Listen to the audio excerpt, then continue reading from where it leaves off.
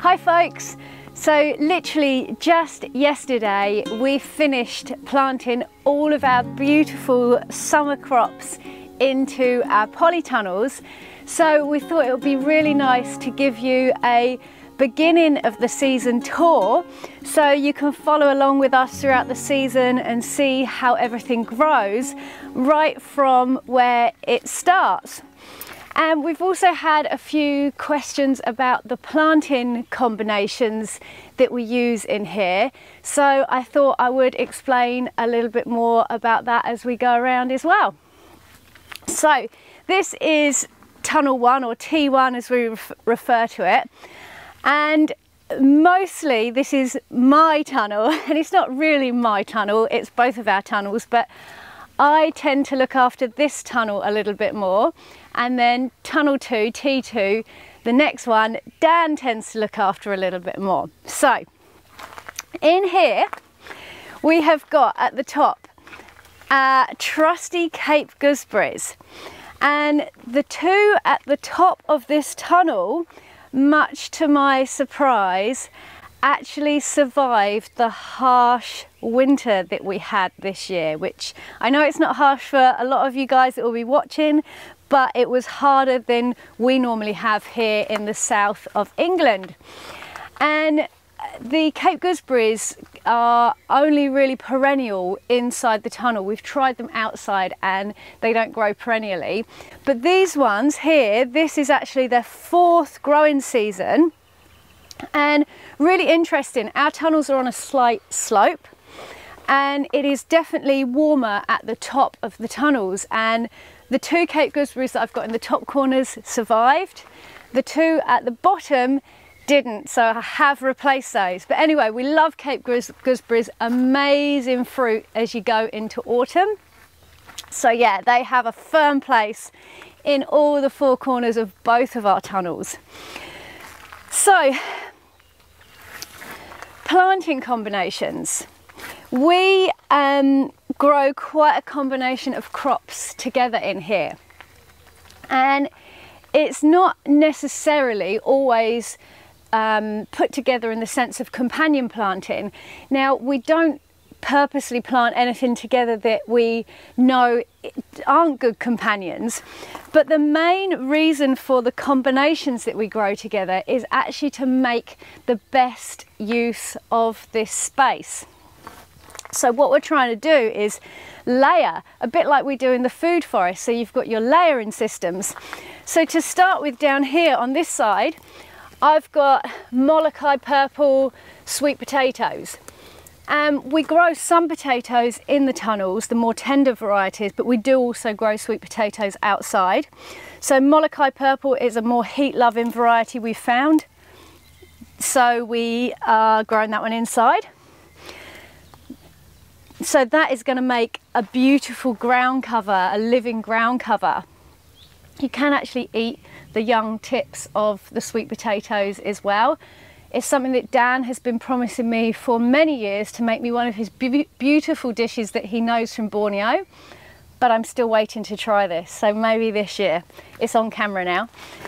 And then we've got at the back, so all along the back of my polytunnel here, alternating with the sweet potatoes, we've got aubergines, and I've got 2 different types of aubergines, the classic Black Beauty, and then also a long purple variety.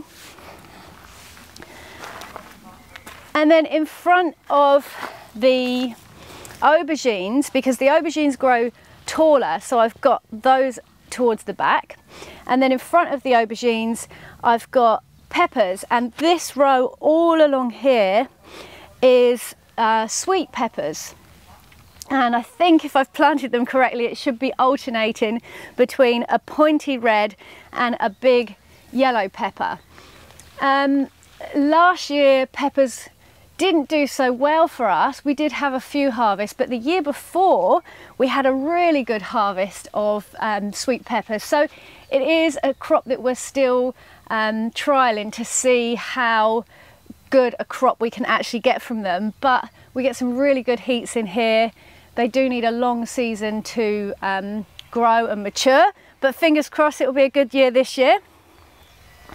So then dotted around as well, in between the peppers, I've got some chickpeas. And I grew chickpeas for the first time last year. I'm actually trialling them outside as well as inside. We had a small harvest from them in here last year. And initially I kind of envisaged that as my climbing layer on this side of the bed. But I realised that the chickpeas actually only grow to probably just about knee height. But I will be adding a couple of other things that aren't quite ready yet. I'll probably add a climbing spinach. We grew Malabar spinach for the first time last year, a beautiful red variety. And so I'll probably add a couple of Malabar spinach vines when they're ready to go in, and they will create a climbing layer as well. So yeah, so that's basically all down this side of the tunnel is just sweet potatoes, aubergines, and red and yellow sweet peppers and chickpeas. Oh, and then we always get some self-seeded nasturtiums, which I absolutely love. I love the fact that they just continue to grow here, even though I've only ever planted them in once. And we had a really big overhaul this year, so I wasn't sure if they'd kind of come back through, but there's not as many. Normally we have a big cluster that comes up at the bottom. They haven't come yet, there's still time, but love the nasturtiums. We eat both the flowers and the leaves on the nasturtiums. They make a great addition to salads. And I'm gonna have to pull this out that I've just spotted here. I've got a couple of little bits of naughty bindweed creeping in here, so we'll just pull that out as I've seen it. Yeah, so there is a newly planted Cape gooseberry at the bottom. That's one that I grew on from seed, and I sowed the seed for that at the same time as I sowed my tomato seeds, so at the very beginning of March for us here. And then coming up the middle of this tunnel, I've still got these two tall plants you can see in the middle. This is actually leafing celery left over from the winter planting, and it's still good. There's still lots of good fresh leaves on there, so I'll keep that going until it needs to come out. And then so the main crop that we grow through this middle section is our beautiful tomatoes. And in here I have mainly got a heritage, an heirloom tomato, which we absolutely love, called Purple Cherokee, and it has had the best flavour of tomato that we've ever tasted over the last few years that we've grown it. It almost tastes like you've already salted it when you eat it, so I don't know, a real rich mineral taste. I have also got, I think, 5 plants of sun gold tomato, which I'm trying for the first time this year. I've not grown them before, but they're meant to be a really nice early yellow cherry tomato. And then you can see in between each tomato I have got French marigolds in here, and the marigolds are supposed to be good companion plants for tomatoes, but also they just look beautiful when everything blooms in here and the marigolds are in flower. It just looks absolutely stunning. So they look great, they offer good companions, so why not? And then all down the front here, in front of the tomatoes, we've got hot chilies. And in here, if I remember rightly, this is alternating jalapenos and a new one that we're doing this year actually called Cyclone, and it's a pepper that I'm going to use as like paprika, so I'm going to actually try smoking it or drying it at least later on in the year to replace the smoked paprika which I currently buy. So that's something new we're trying this year. And then also, actually, one thing I haven't put in this tunnel yet that will be going all along this other side of the tomatoes is Tulsi, holy basil. I'd like to grow a lot of that because I use it medicinally for tinctures and herbal teas, dried for tea, so it's absolutely beautiful. So yeah, that's still to go in. If we take a look down this side of the tunnel, this is where I have got all the cucurbits, so the cucurbits, the melons, the cucumbers. So again, starting with a Cape gooseberry in the corner. Then on each of the posts of the polytunnel, I have got a watermelon in. And these literally only went in a couple of days ago, so they're still just finding their way. And then these strings here that are on triple strings, these plants here that are on triple strings rather, they are trombone courgettes. And we grew those for the first time last year and they were amazing. We're going to try growing them outside as well this year because apparently that's fine in our climate here in the south. But yeah, we're still putting them in the polytunnel to make sure we get a good crop because they are awesome. They offer you a summer courgette and also a winter squash when you let them mature. So really valuable plant. Just for a bit of fun, I've got a couple of cucamelons in here. They are a cross between a cucumber and a watermelon, and they're just like little tiny mini watermelons that grow all over the vine. They're pretty awesome, great for kids, great just for snacking on. They do kind of grow quite big in here, I found last year, so I'm just trying to give them a bit of a smaller space and keep them more condensed this year. Then I've got alternate cucumbers here, just a green slicing cucumber.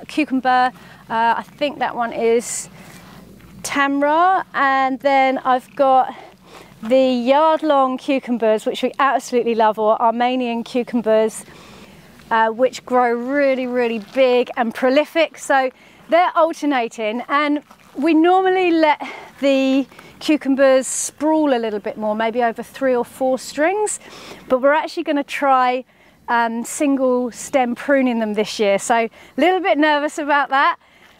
But hopefully, because we've got our new, excuse me, our new watering system installed this year, which you can check out in one of our previous videos, we're hoping that we'll have to spend less time watering in here, and the time that we would have spent watering, we can be paying more attention to pruning and keeping our crops really nice and tidy and healthy. So that's the plan there. I am actually still spot watering in here at the moment, just because the plants are all newly in. We want to make sure obviously they do get good water, but once their roots have spread and we know that they are reaching out, then just using our watering system, which is just below the wood chips, should be more than enough. So really excited about that in the tunnel this year as well. That should be a game changer for us.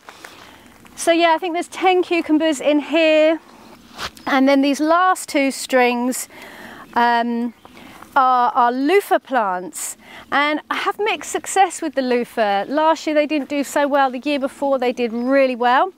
I've always grown them lower down in the polytunnel, but now, yeah, realising that I think it stays hotter up the top, I'm going to try them up the top this year and see if they do any better for it. And then finally up the top in this tunnel here, which I am really excited about, we have got a couple of ginger plants, and this one has got a lovely green sprout on it already. There is another one under the ground here which hopefully will be coming up really soon. We did try ginger in the polytunnel once before, but what we didn't know at the time then is in our climate we probably needed to leave it in for 2 years before we started harvesting. So this is a bit more of a long-term plant in the polytunnel. Again, I've put it at the top because it tends to be warmer and drier up here where we're on a slope. So yeah, super excited. So that is polytunnel 1.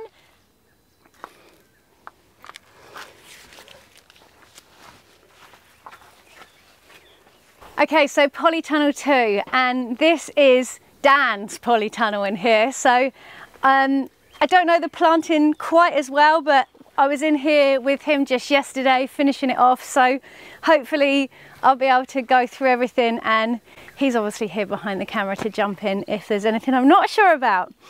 But yeah, so just so you know guys as well, these polytunnels are 54 foot long by 14 foot wide. And we can grow a heck of a lot of food in these spaces. But it's kind of premium space, if you like. It's high real estate for the plants. So we want to make the very most of this space, and that is why we are using the layers to make sure we pack as much into this really valuable space as possible.